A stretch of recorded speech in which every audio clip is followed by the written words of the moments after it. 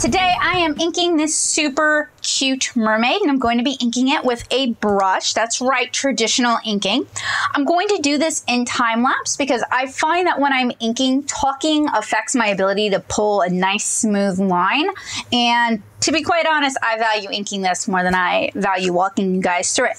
But I do have other inking tutorials here on this channel. I will link them in the cards, so keep an eye out. And if you have specific questions, or if you'd like to see something sort of demonstrated in detail, feel free to let me know in the comments below.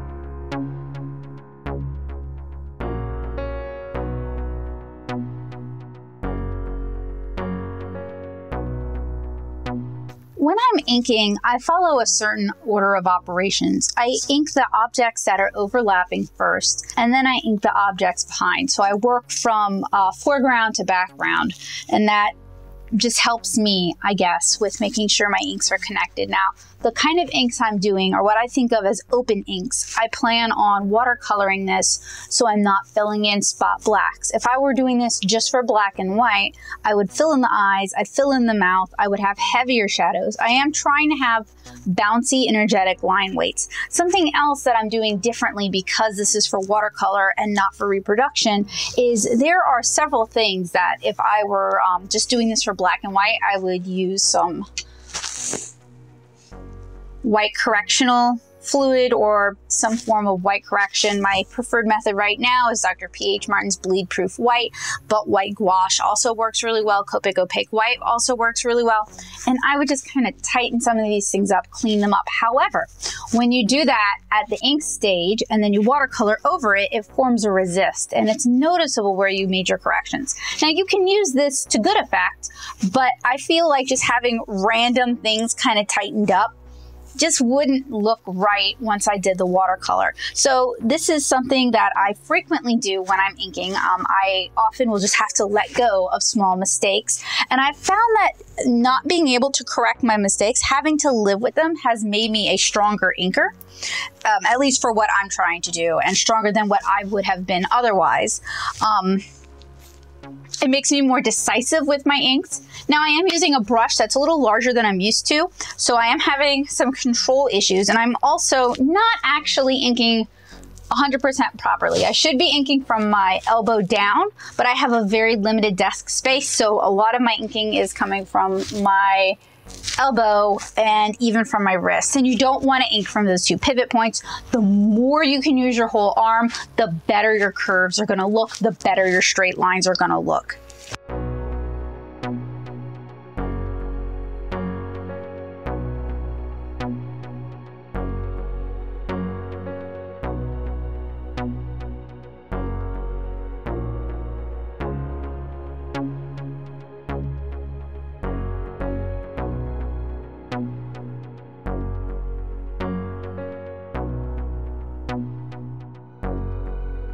So I'm not entirely happy with how his hand was drawn. I actually think I want his thumb out.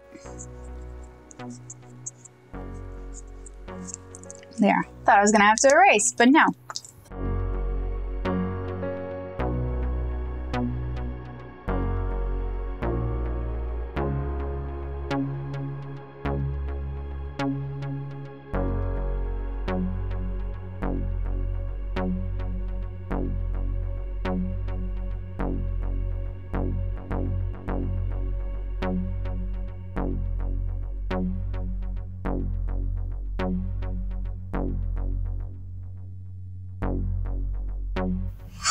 I finish sometimes when I'm inking traditionally, especially with a brush, I feel like I'm holding my breath the whole time. And it's because I stagger my breathing to kind of match as I pull the lines. Now there's some areas that, like I said, if I wasn't doing this to watercolor, if I was just doing this as a black and white piece,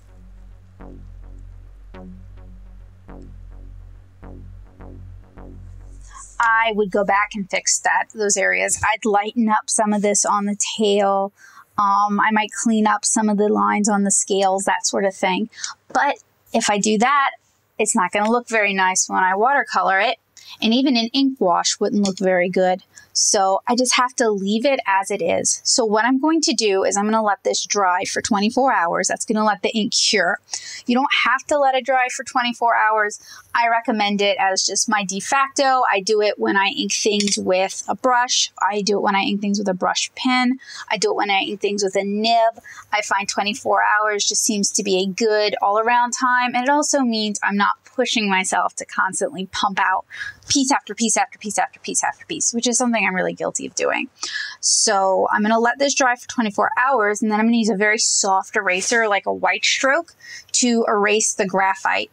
And then when I finish my 15 little mermaids, or mer people, mer kids, because they're kind of non-gendered mer children, I'm going to start watercoloring them, and I hope you guys will join me for that as well. So thank you guys so much for hanging out with me, helping me ink this little mermaid. Hopefully this will inspire you to do some inking with a brush, and hopefully you'll check out some of my other tutorials, other videos on how to do just that, because I promise you it is a little scary, but it's something that you get better as you practice. And I know that as I complete my other mermaids, I'm going to get better and better because this is a skill. And like any skill, if you don't use it, you lose it.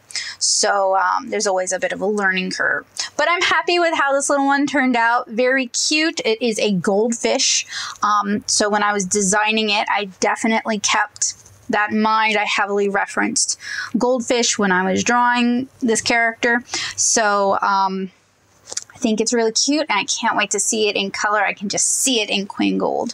So I hope you guys have a great day. I look forward to seeing you again really soon. Bye, guys.